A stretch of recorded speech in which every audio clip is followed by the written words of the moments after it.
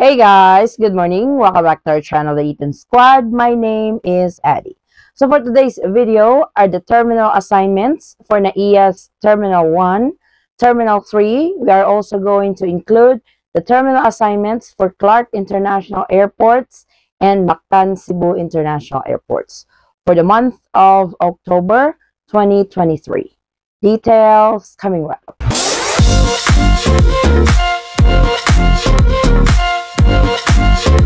So new month, this is October. Let's update the terminal assignments.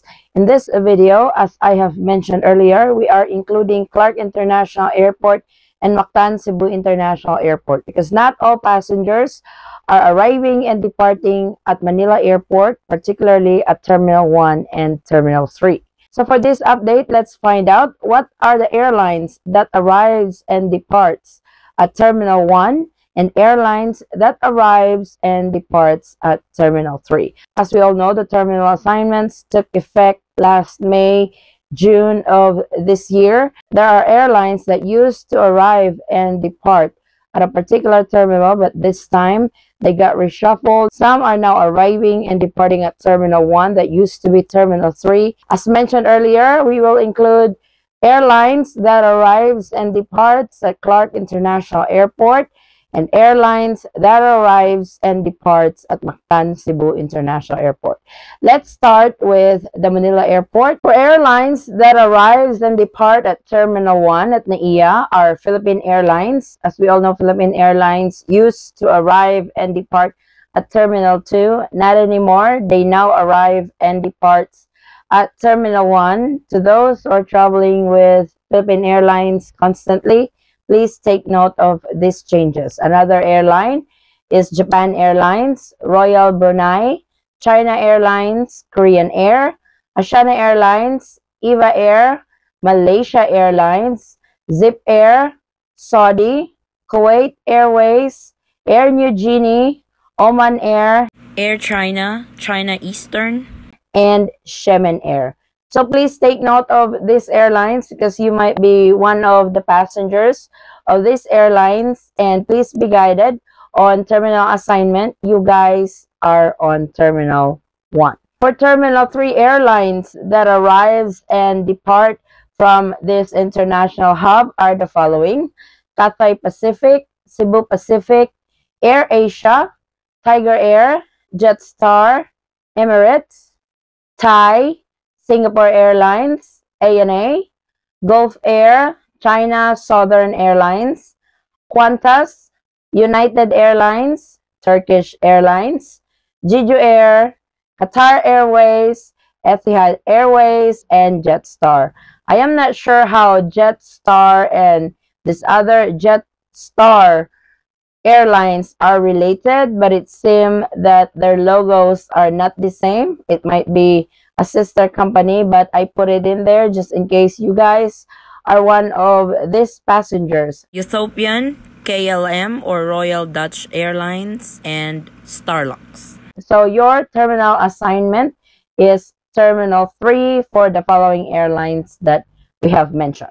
Please take note that if you guys are landing at Terminal 1, they now have an online custom declaration form that you can register 3 days prior to departure. It's either you want to register online or you can download the form and fill it out. For those travelers who are landing at Terminal 3, they still give the paper-based customs declaration form. The airline staff will distribute this when you guys are about to land at Terminal 3 at the Ninoy Aquino International Airport. Now, for the addition on this update, let's proceed to Clark International Airport on airlines that arrives and depart at this international hub. These are Air Busan, Asiana Airlines, Cebu Pacific, Emirates, Eva Air, Jeju Air, Gen Air, Philippine Airlines, Qatar Airways, Scott, Starlux. Starlux, I believe, is a new airline company that just started recently. If you guys want to check it out, they actually have very affordable ticket, but still it depends on the day you guys are traveling.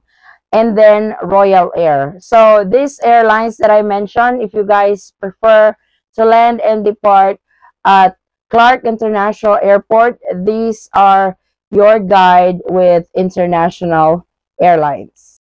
Now you guys might ask, how can we book a flight if we don't really want to go through Manila but we want to go through Clark International Airport? That really depends on your booking. You guys can play around. There are lots of options when you guys are booking your ticket.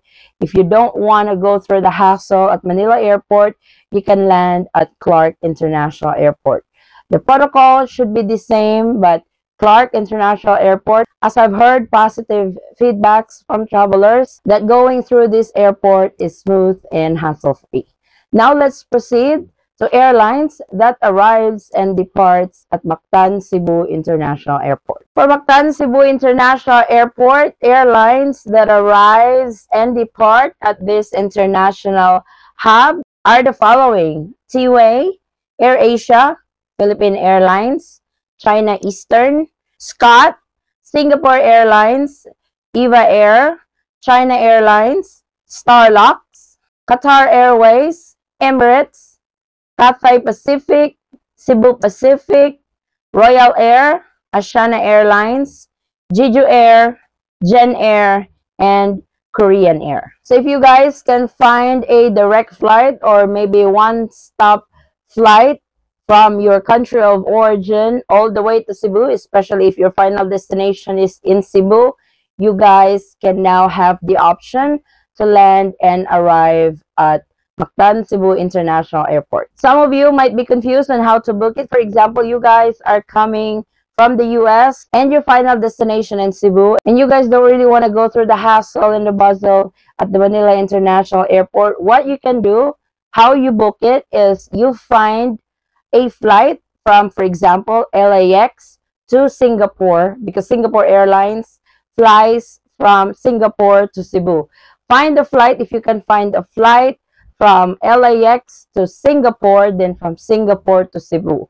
So you don't have to go through Manila Airport. Your immigration process will now be at Mactan Cebu International Airport. So I hope that example will give you guys a guide on how to book your flight going to the Philippines.